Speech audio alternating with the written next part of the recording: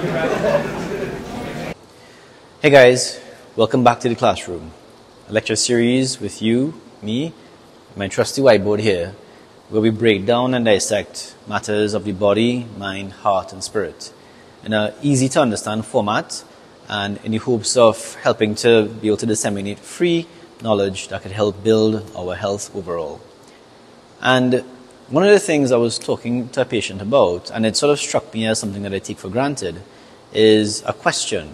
And the question is this: what is health? Because as physicians, we talk about health all the time. We talk about building your health. We talk about things that destroy your health. But what exactly is health? And so what I started to do was I did a little research. I did a little experiment. I asked everyone, hey, what do you do to keep yourself healthy? And here's the crazy part. More than 95% of patients who I did this sort of informal study with, here was their response. What I do to keep myself healthy? Diet and exercise. That was the majority of the people who said that they did stuff to keep themselves healthy. It was either one. Because a surprisingly large amount of people said, well, I don't really do anything to keep myself healthy. It's just health. And to those people I say, health is something that we have to cultivate. It's like a bank account. We have to add savings and we have to keep putting money in so that in times of stress and strain and disaster and craziness and all that chaos that goes on with life, we have savings that which we can pull on. We have health that we can use to be able to fund whatever we have to do during these times of stress and strain. So, as you could probably guess, I wasn't too satisfied by that response, diet and exercise. And so what I did was I decided to do a little reflection and see if I can clarify because I guess being a doctor, I do have a concept of what health is, but to be able to crystallize it and to be able to speak about it, exactly what is health, actually was surprisingly difficult. And so I spent some time meditating on it. I spent some time sort of reflecting on it.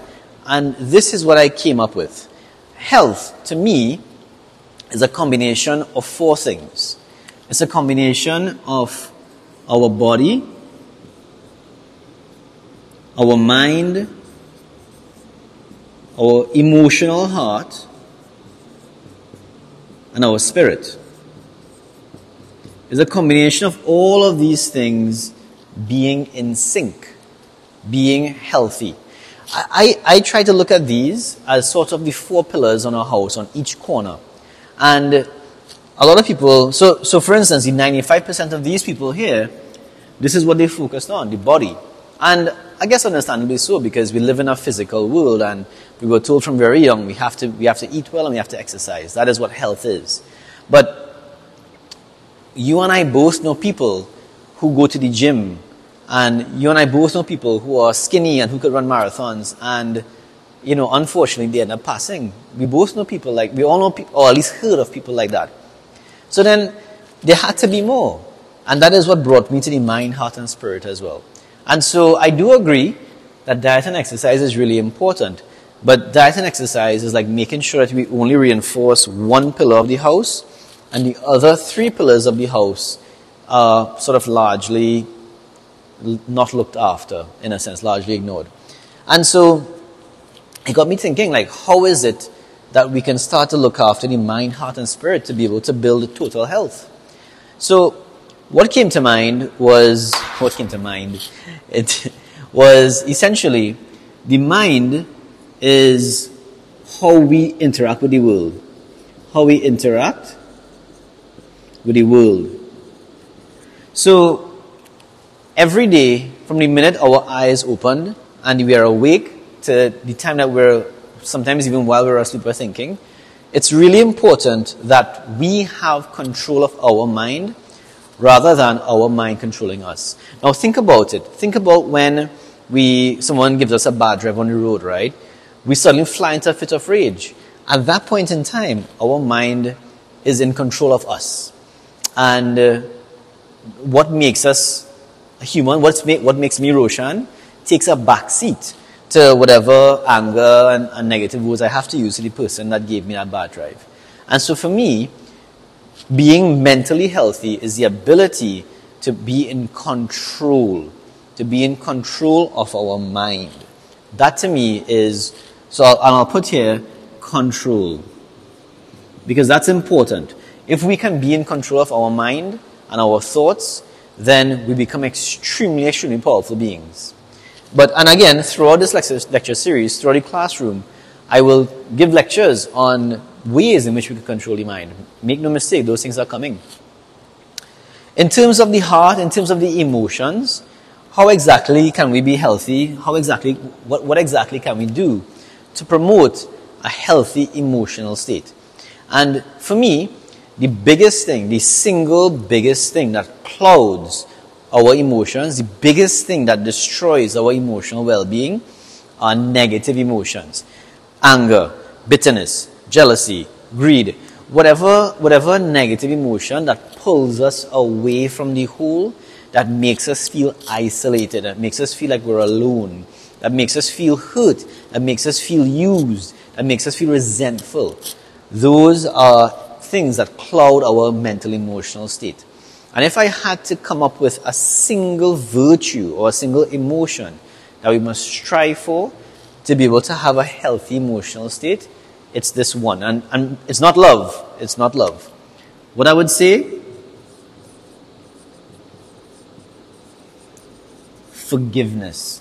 The ability to drop whatever negative emotions that we feel, and the ability to let go. How I do this personally, when someone has wronged me, even think of the person that gave me a bad drive. Let's go back to that example. I give that person the benefit of the doubt, because we're all human and we're all trying our best. So I give the person the benefit of the doubt. Maybe he had his pregnant wife in the car. Maybe he had a bit of a diarrhea. I don't know. So maybe that's why he did it. And then the other thing, and the other reason why I'm able to, or the other virtue or the other quality that helps me to be able to forgive someone, is the fact that I don't take this world personally. I don't take it personally. And this is super important. Don't take it personally. I'll write it down because it's so important.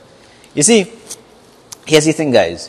When people say not nice things, or when they do not nice things to us, if we stop and think about it for a moment, there's an extremely good chance that if it was someone vaguely resembling us, or vaguely having our similar qualities in that position, that person would treat them the same way. Why? Because a lot of the negative things that other people say and do, it comes as a result of their own programming, their own negative thoughts, their own insecurities, that they choose to inflict on, well, not so much choose, but they inflict on the world, essentially. Because when something bad happens to us, there are two ways in which we can go. One, we can say, hey, this bad thing happened to me, and I'm going to make sure that those around me never have to experience what I experienced, because it wasn't a nice thing to go through. Or something bad happens to me, and they say, you know what, this thing happened to me, and people are going to pay. People are going to feel my pain. People are going to go through what I went through. And so when people do not nice things to us, it's usually as a result of their own programming. And so by not taking it personally, we're able to drop it really quickly, because that had nothing to do with me. So the ability to drop these negative emotions helps us to have a healthy emotional state. And then finally, how do we have a healthy spirit? By doing a spiritual practice. Now, this spiritual practice could be something as simple as seeing us and everybody else as one, and holding that mindset throughout every minute of the day. It could literally be as simple as that. Or it could be something as simple as, reading the holy books, or doing qigong, or doing meditation or yoga, doing some practice that helps to put us back in tune with the whole. It helps us to feel a part of something bigger than just ourselves. And it's something that will give our life purpose.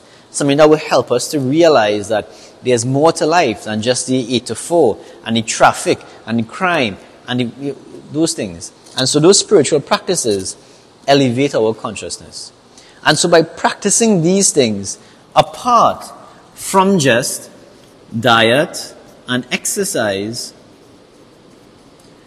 is what will, in my mind at least, help us to be able to achieve health.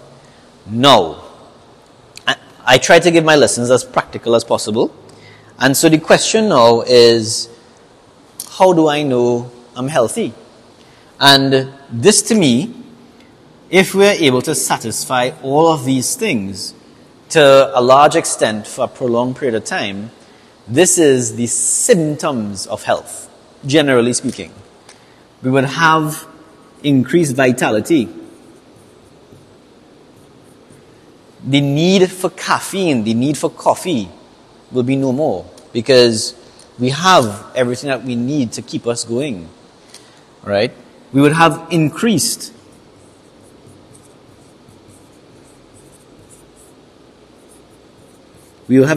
enthusiasm for life.